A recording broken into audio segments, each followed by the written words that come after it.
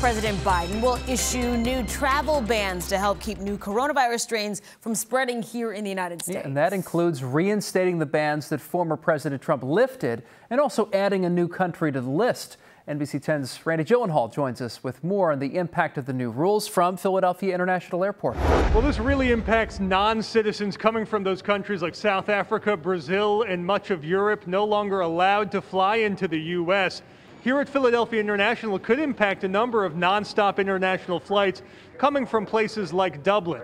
President Joe Biden planning to reinstate these travel restrictions, highlighting the concern about mutations in the UK and South Africa.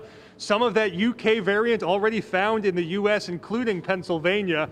Former President Trump had ordered those restrictions lifted in his final days, but the Biden administration put them back very quickly. There are two major concerns here. The first is something called vaccine escape, where a mutation can make vaccines less effective. Also, these new variants are more contagious, and at least in the case of the UK strain, possibly more deadly as well. At Philly International, Randy Gyllenhaal, NBC10 News. The lineup is streaming now on the free NBC10 app on Roku and Apple TV. Download the app today to watch.